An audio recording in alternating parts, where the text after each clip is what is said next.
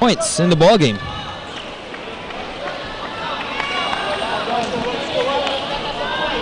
.528 here in quarter number 1. Mark Pingris also in the game for the Beermen.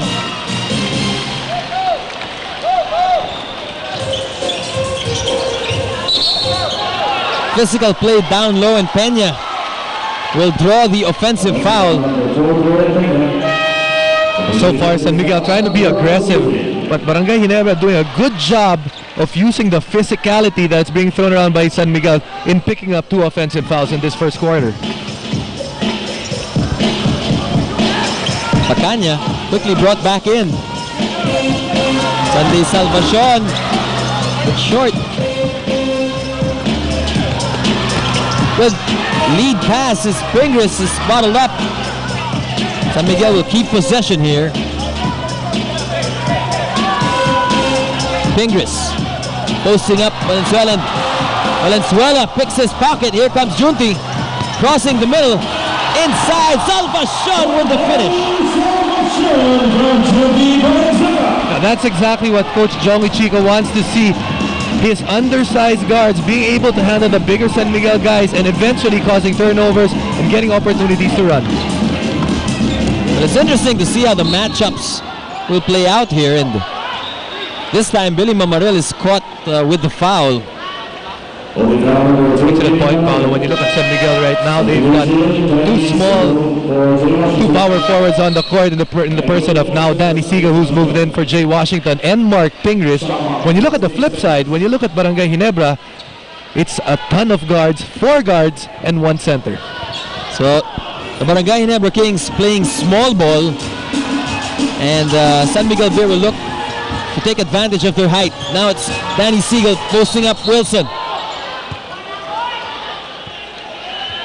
Wilson giving up maybe 4 or 5 inches. He'll be called with a personal foul.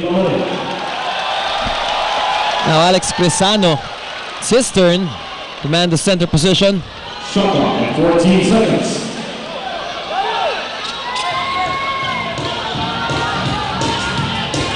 Shot clock reads 9 seconds. Peña.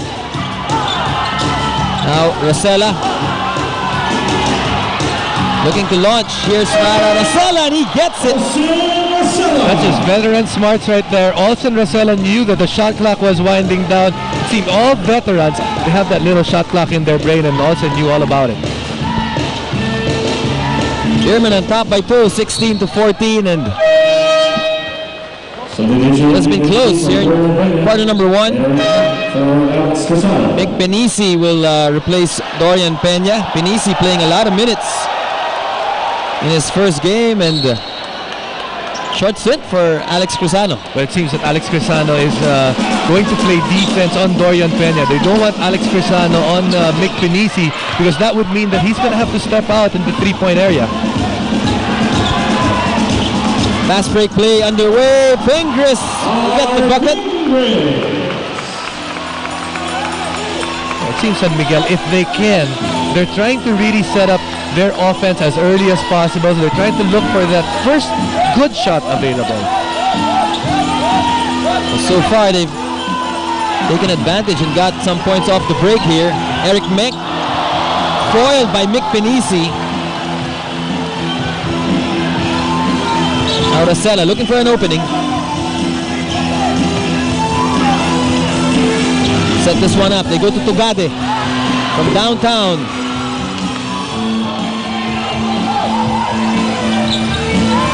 Valenzuela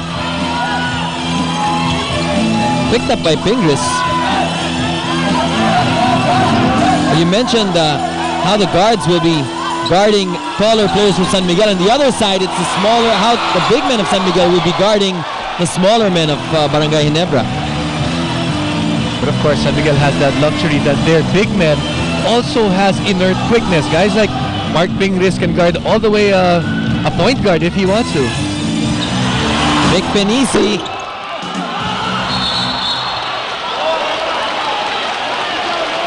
Pacanya will be called for the loose ball foul. Give credit to Lordy Tugade for getting in there. Number 22, Chris Mahana, penalty. So with 2:21 to play, Barangay Ginebra is in the penalty. We have a timeout. We'll be back. You're watching PBA Philippine Cup.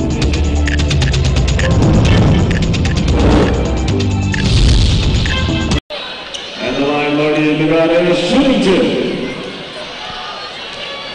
You're back with us inside the Cuneta Astrodome in Pasay City. Time now for our KFC assist delivery of the quarter. Earlier on, good look from Dorian Peña inside to Dondon Hontiveros. Magpa-deliver na sa KFC, just dial 887-8888. KFC, it's finger looking good.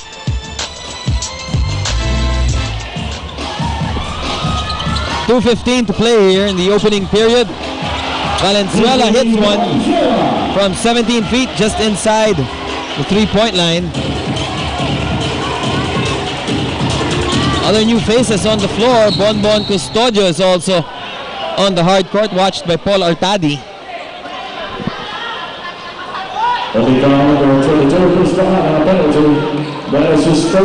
Chris Bacana already picking up foul number 3. Here's the first. Yeah, he's really had trouble with the players that he's been guarding. He tried to guard Dondon Hontiveros. Dondon Hontiveros was able to score against him, and now against Lordy Tugade, having the same difficulty once more. So Ronald Tubid will check in. And that just goes to show you the depth of San Miguel Beer. You have to guard guys like Hontiveros, Tugade, Danny Siegel coming in for Jay Washington. So they're so deep when it comes to every position. Look at the 5 on the floor for San Miguel. Looks like a first unit. The only guy that started out there is Lordy Tugade. Mick Penisi coming out to double team. Now it's with Tubid. 6 seconds on the shot clock. Ball rotation for the Kings, and Valenzuela connects. Good sign for the Kings as they're finally able to hit the outside shot. A very good sign for Junti Valenzuela because he struggled in the first game. Only 2 out of 10 having back-to-back hits here in the first quarter. And then Danny Siegel just too tall for Wilson on the baseline. Well, they're trying to send him baseline to his left hand, but the problem is if Danny Siegel's able to get that drop step, like you mentioned, too tall for Willie Wilson without the help. Fingers will secure the leather. Here come the Beermen. Tugade. Quick shot from on top. Tugade now with 8 markers in the first.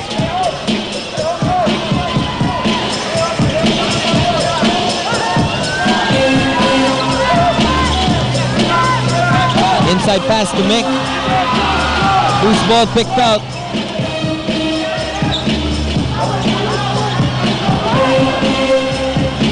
Tugade looking at the clock and then just firing away. He did take that look. Maybe he was looking for a 2-for-1 situation. Able to do that because they're still going to have about 7 seconds difference right now between the shot clock and the game clock.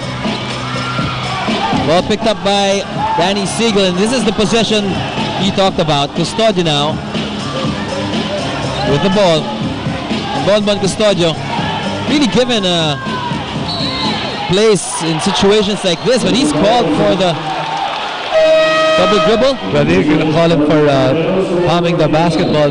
The entire Barangay Ginebra coaching staff was already mentioning or telling the referee that he was massaging the ball, trying to get under the basketball, and finally they get that call.